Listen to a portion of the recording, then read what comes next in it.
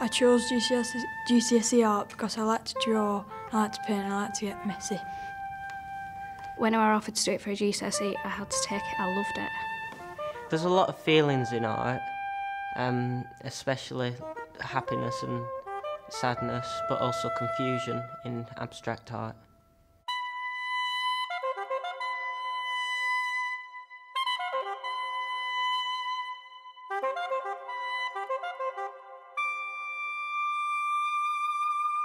What I'm quite fascinated by in looking at the contextual studies element of a scheme of work is the possibilities of juxtaposing two artists from different times and from different backgrounds and putting them together and kind of matching them up in some way.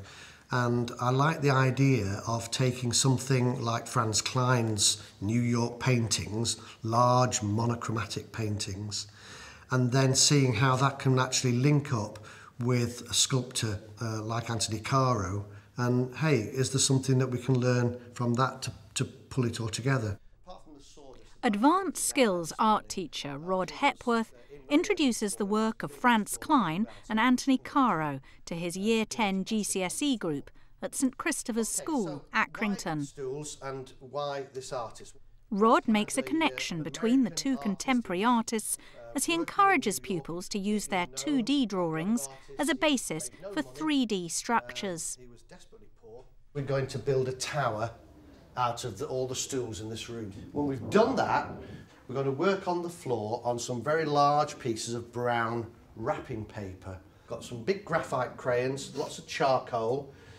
The next step is we're going to think about how do we convert something from 2D to 3D. What do we mean by 2D? Flat. Flat.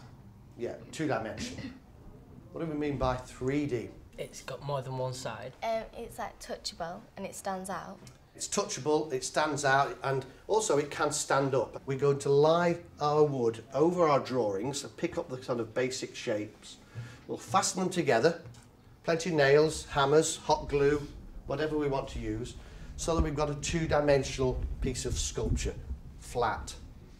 And then what I'm going to do, I'm going to ask you to work in either 2s or 3s to try and decide how we can make it really freestanding.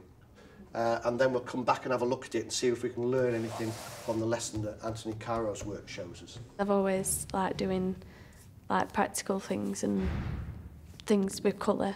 I've learned about the artist, how he built sculptures and basically 3D and monochrome.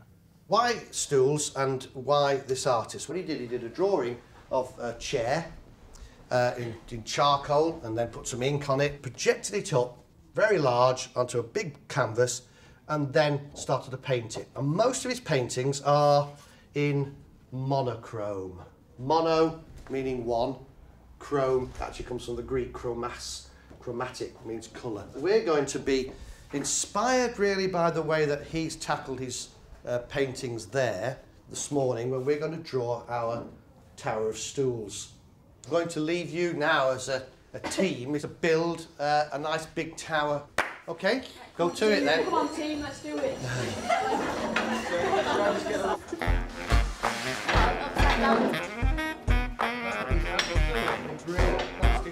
Going round it.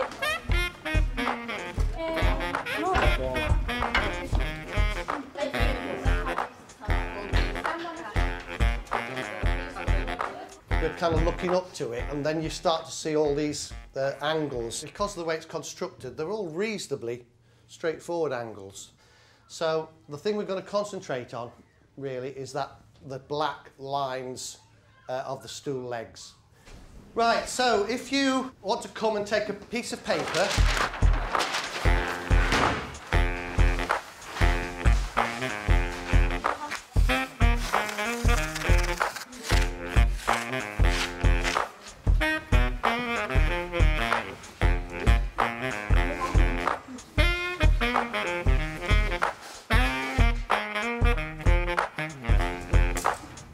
Can I just say that most of you are working too small because you're quite close up to these things and these things are really big. It's hard to capture it because there's so many legs and you can't see which one joins to which. So. Take a piece of charcoal, you know, and sort of strengthen up some lines like that. We'll kind of pick up big areas. I'm trying at the moment to get the baseline all together and then work up from that. I'm going to work up from all of it, like just put the lines. I'm not going to bother with the shading like I did at the beginning. I'll just go straight on to putting all lines together. I think I'm doing alright. It's a bit difficult, like getting all the lines and stuff, but yeah, it's going alright, yeah. What I'd like you to do now, it's called negative space, and look at the space between the chairs. So the space that it's making, almost like in silhouette, if you look at the shape in between, and afterwards we'll think about filling in some of those spaces and thinking about them as sort of areas rather than just linear. Okay, so a bit like Thomas here, we've just started to look at the space in between. It's hard to draw a straight line when you're with this, but you have to have 2 hands and you can probably get a steady line, but it looks alright. And then after, I want to do this negative with the silhouettes inside. I'm going to fill in most of the spaces because it looks like it's shadowed then. I need to like kind of fill the whole page because I had to start again. I had to. Didn't fill up enough room, but I'm going to try and make it a bit bigger. It is actually quite difficult, and I'm using graphite to do the metal bit of the stool, and the wood I'm doing with the white charcoal to tone it out. You're going to dismantle the tower. It'd be nice if you've got your phone, just to take a quick snap. There could be a piece of homework, you know, you could do it, take it home, work in your sketchbooks on it. That would be quite nice.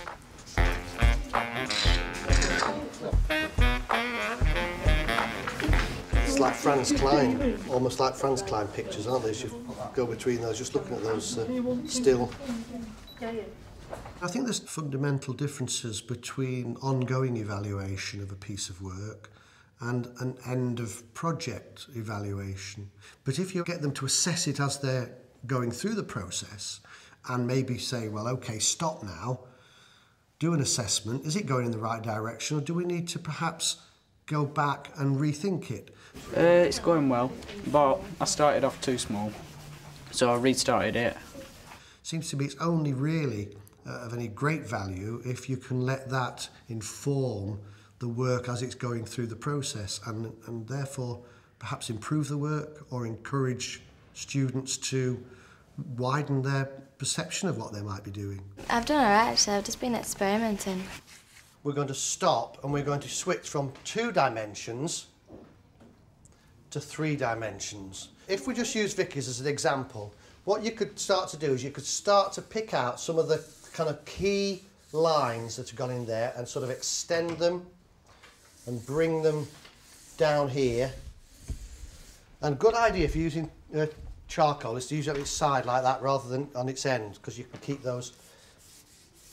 And if you just spend sort of 20 minutes doing that and extending everything right out to the edge of the table until you've got a lot of crisscross lines, then what we're going to try and do, we'll start to look again at this morning I talked about negative space, and take some chalk and kind of identify some of that negative space by filling it in, which is making us look at the space in between things and not the lines. Or possibly, if you want, we'll get some fairly dry brushes and dry white paint, and we could perhaps paint in some of those spaces. We're now going to enlarge and simplify and fill some spaces. This is a really strong piece, and one of the things we can do is we can trim them off afterwards anyway. So just think about negative spaces, identify some of them. Do you know in the picture? Yeah. It shows the purple but like blending in with the white, like fading. So should I do that with the blue? You could do, yeah. The blue emphasises all the spaces in between instead of just being like plain. It makes it stand out more. So then you're not just looking at the main drawing, you're looking at the background as well. It's coming together now. Before it was just like a mess of just stools and it didn't really look like anything. Well, I might add another colour instead of blue, like a red, just to lighten it up a bit. It looks a bit dull at the moment. It's meant to be monochrome, Chloe. I like it bright. Kind of looking at it from here, it really does, it kind of makes it look like the tower, doesn't it? Yeah. So it's stacking up.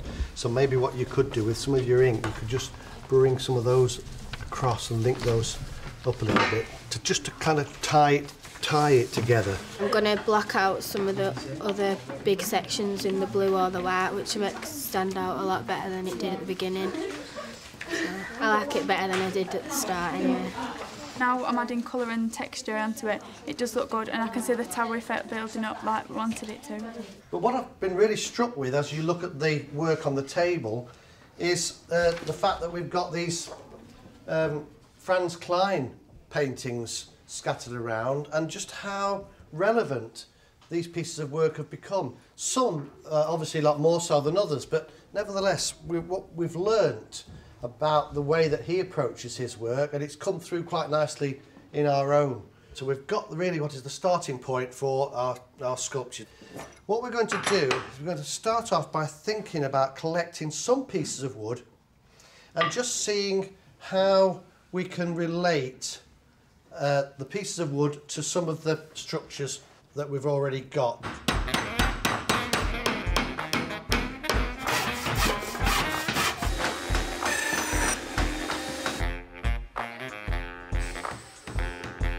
What we're going to do now is we're going to think about the problems about how we put together our individual pieces, which we could call a sub-assembly, and how we put it together to make a finished freestanding piece.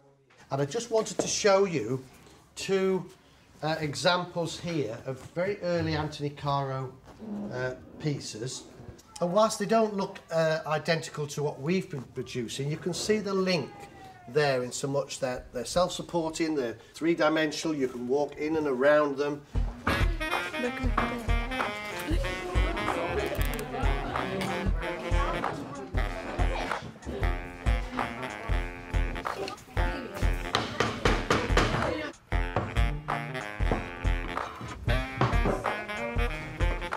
It's very wobbly, so it's hard to attach it all.